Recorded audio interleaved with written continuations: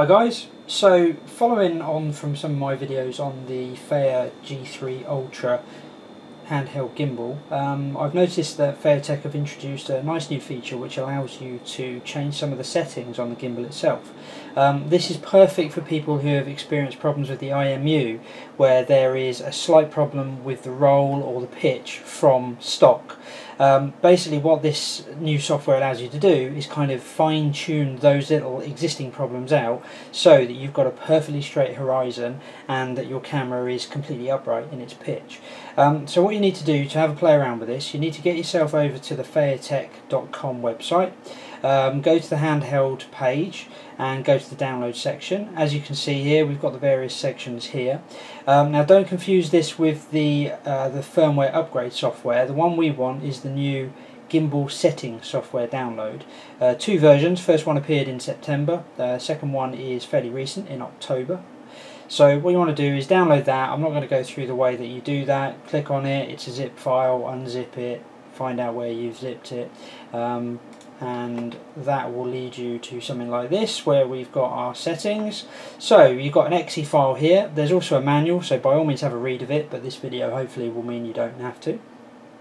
So all you need to do is, before you start anything, you want to get yourself the gimbal. Now what I've done is I've actually clamped it to the table here, so it's nice and upright.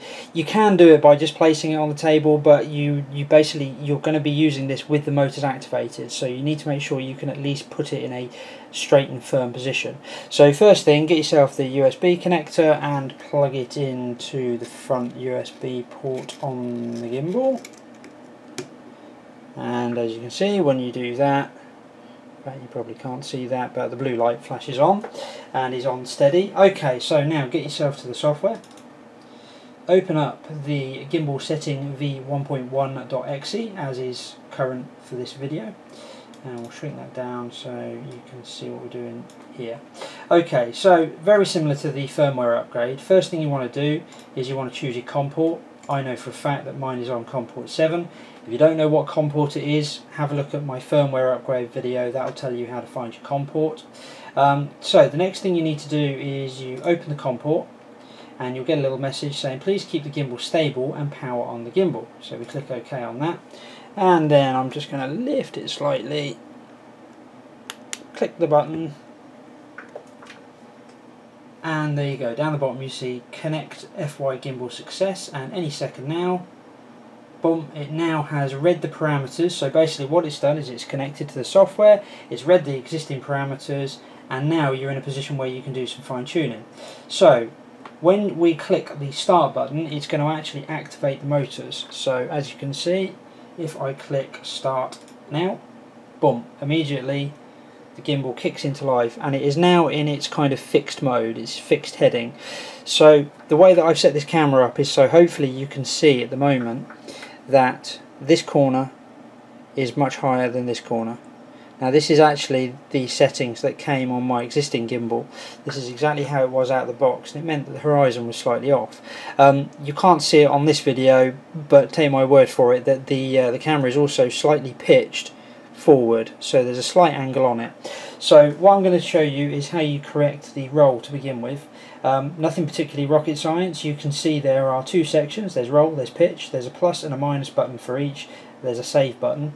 So all we need to do is we need to find out which way we want it to go. Now I know for a fact that as you're staring at the back of the camera, if you use the minus button, that is going to push the left hand edge, so this edge here, it's going to push it down, which is what we want.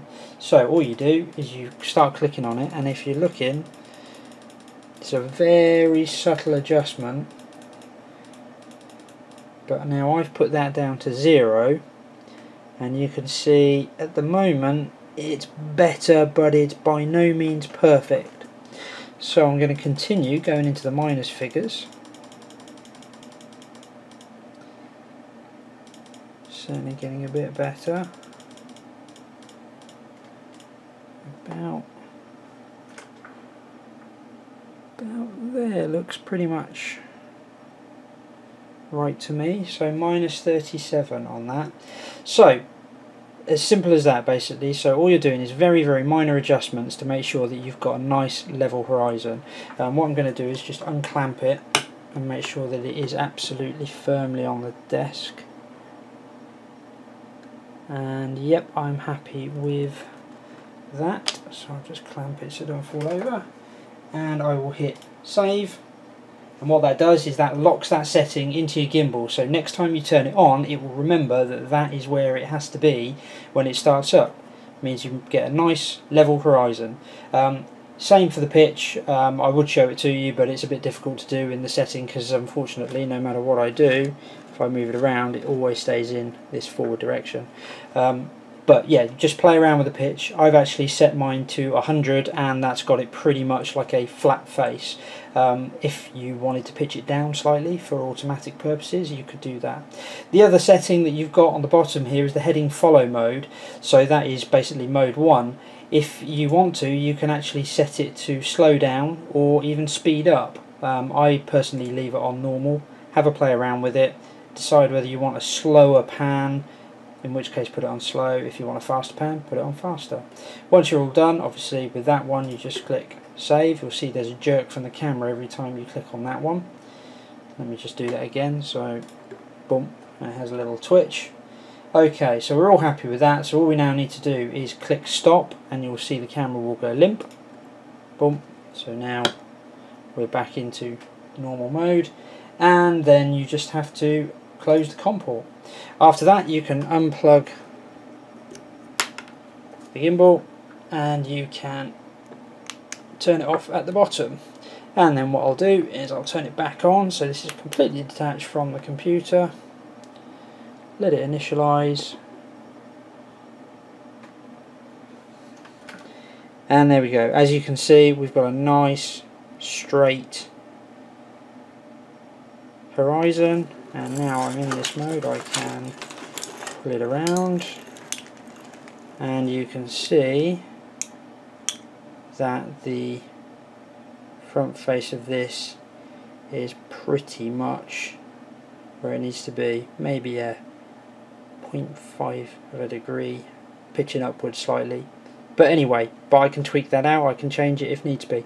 So yeah, that's the basics of it. It's nice and simple. It's a really good thing to do. I would recommend anyone who gets the gimbal, first and foremost, get it onto version 1.13 at least of the firmware. Don't leave it in the stock firmware, and also do this and change the settings. Make sure that you've got it in a default setting that is in a straight horizon, and obviously the pitch is as you want it. After that it becomes a really nice little gimbal to use, and don't forget it can be used on the Hero 4 as well, as it fits perfectly.